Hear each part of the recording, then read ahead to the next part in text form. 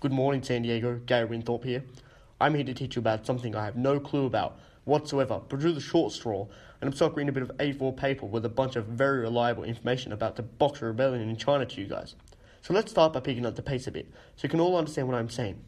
This is the Boxer Rebellion, also known as the Boxer Uprising, or the movement. In a nutshell, the Boxer Rebellion burst in China from 1898 through to 1901, bringing in acts of violence, aggression, brutality, and cruelty, which was carried out by and against Chinese nationalists, tied to foreign influence and promoters of Christianity. By the late 1890s, a Chinese secret group, the Society of Righteous and Harmonious Fears, had begun carrying out regular attacks on foreigners and Chinese Christians.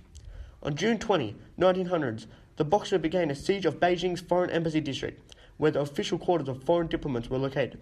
The following day, King Empress Dowager Ul-Sixty declared a war on all foreign nations with political ties in China, including America, Britain, Germany, France, Russia, Japan, Italy, British India, and Austria-Hungary.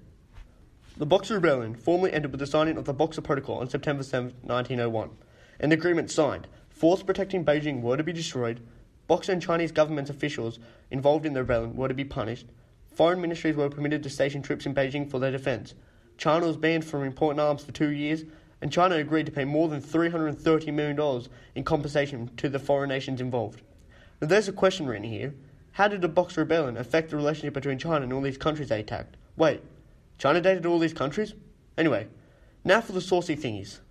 This image that should be shown on the screen right about now, I believe it to be a book, maybe, but this book titled The Boxer Rebellion in China 1898 to 1900s is a case study book, whatever that means. It apparently contains a map, yep, that one there, indicating where the area that was affected by the Boxer Uprising. It has a timeline from 1793 to September 1901 that contains all events that occurred within those 2 days. It contains information about the origins, aims, and memberships of the Boxer Society, the main characteristics of the Boxers, theories about the Boxers, and the consequences of the rebellion and its implications for China and the Qing dynasty. The rather large, unbearably long book contains many reliable, freaking cool photographs, like this one. Chinese soldiers employed as peacekeepers during the Boxer Rebellion, and this one.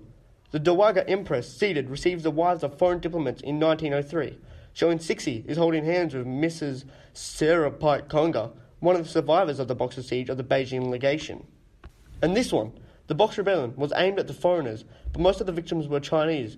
Christian converts often suffered the most, and then this one, my favourite. Japanese troops, part of the international force that crushed the Boxer Uprising and beheaded Boxer prisoners. Look at all those heads. Oh, yay, another book. This one I like, only because of the author's name, Sean McGuffin, McGuffin, and it has some reliable info, yeah, that too. Sean McGuffin, goes into depth on what happened during the Boxer Rebellion, the impacts it had on China, and who was going to lead China after the Qing dynasty. This source is very reliable because some of the information is first person and third person, which gives us a non-biased perspective on what happened. The photos put into the work are maps, yes, another map, from that period of time and modern time. The source is useful because the information contained is very well put together and is very helpful and easy to understand for people like me, Gary Winthorpe. Now for this beauty, the fire pass. Bit of round brass or bronze metal measuring 1.5 inches.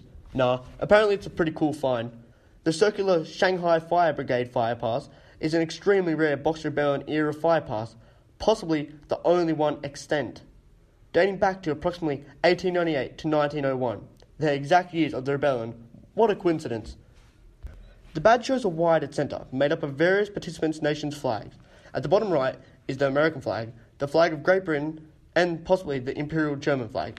Among the Y, the flags of France, Russia, Japan, Italy, British India, and Austria-Hungary, and 3 other countries can be found.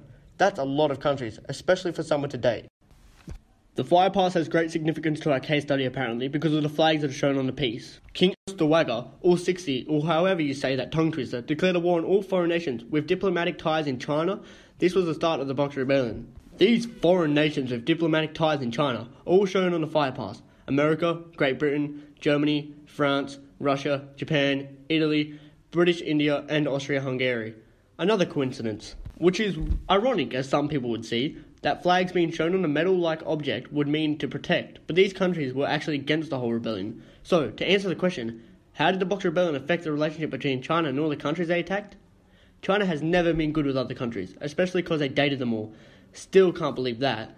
But the Boxer Rebellion alienated the Western community from China and reiterated the Eurocentric ideology that the Chinese are uncivilized.